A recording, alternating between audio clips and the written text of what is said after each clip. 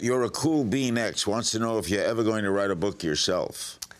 I do occasionally fantasize about writing books, and then I change my mind. Why? I don't know. I like to read books, so. Mrs. Jessie Redo's asked, what's the craziest thing you've ever done? That's a difficult question to answer. There was, I once, my wife and I smuggled ourselves into China, buried in the back of a vegetable truck. Why? Because we didn't have visas to get into the country and we really wanted to go. But in hindsight, I see that that was maybe not that smart. Were you caught? Yes. How did you get it? By the butt of a machine gun. How did you get out? We we played innocent. We acted like we had fallen asleep in the vegetables, and I think that they didn't really care about it. They realized that a couple of backpackers like us weren't going to really bring down the government. Yeah. To bomb Shanghai. Yeah. Mrs. At Spotnik Cattell tweets, is there any person, concept, or philosophy that has inspired Misha Collins in his charity work? That's a good question. Yeah, actually, strangely, I think there is there's one woman that sticks out in my head. When I was 6, I grew up in a very poor family. My mother was on welfare, and we were homeless at times. And there was a kid in my class, his mother gave my mom $100 so that she had money to buy us Christmas presents one year.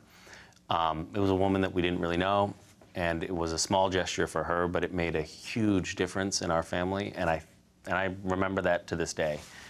So it's the idea that you do, that really even small acts of kindness can make a profound difference to somebody else. At Word Beast, an important question.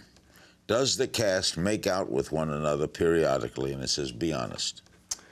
On Supernatural, we have really long, tiresome work days, and at times, I would say, just to comfort ourselves, we do have sex, but we do it. We try to do it tastefully.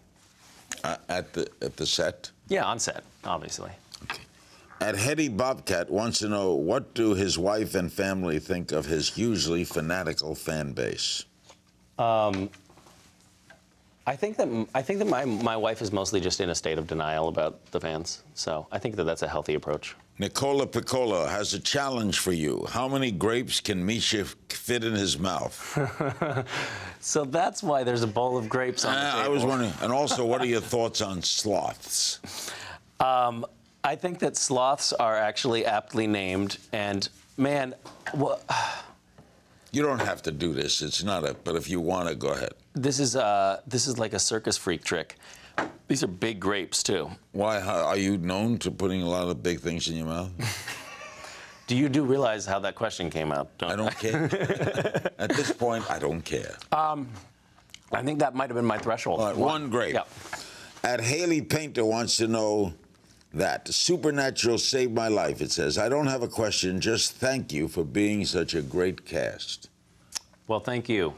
Wow, you saved his life. That's really, yeah, nice to hear. At Yellowly asked, does the amount of influence you have over people ever scare or worry you? Well, I think that it would be pretty megalomaniacal to think that I had a scary amount of influence over people, so I'm okay with saying no. And finally, at Carla Dammit tweets, I want you to snap his suspenders oh so gently.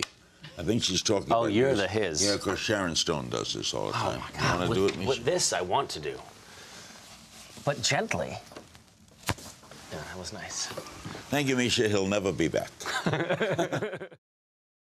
Watch new episodes of Larry King Now, Monday through Thursday, on demand on Hulu and Aura.tv.